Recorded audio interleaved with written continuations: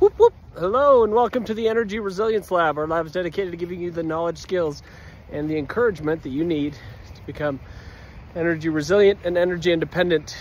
Today, I wanted to start a little series on RV batteries. So it is very simple to convert a RV from lead acid to lithium. There are some intricacies, but just swapping out the battery is pretty much a drop-in replacement.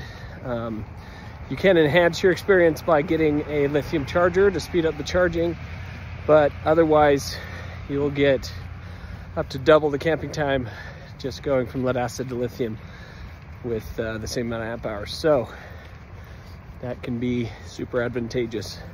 The first step in doing so would be to find your batteries. Sometimes they're in a cubby in the front, in fifth wheels, and other times you'll find them just on the tongue. And then in motorhomes, you'll usually find them in the battery bay where the batteries for the starter is, but it could be anywhere. So you got to find that first, and then you can disconnect and insert the lithium batteries. If you guys have any questions, feel free to reach out, or if you want to see a product, I can drop some links. Just drop your questions in the comment section. Go team.